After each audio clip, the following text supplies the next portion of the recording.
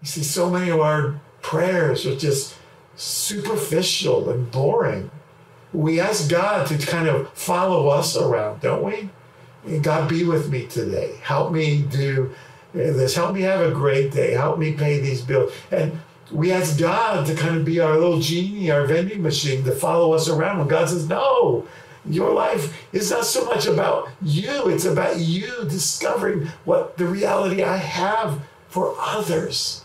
See, our prayer lives are small and inconsequential when they focus upon just us. When's the last time you prayed, God, help me bring revival to Montgomery County? Help me bring your message of hope and love and peace to someone I work with today.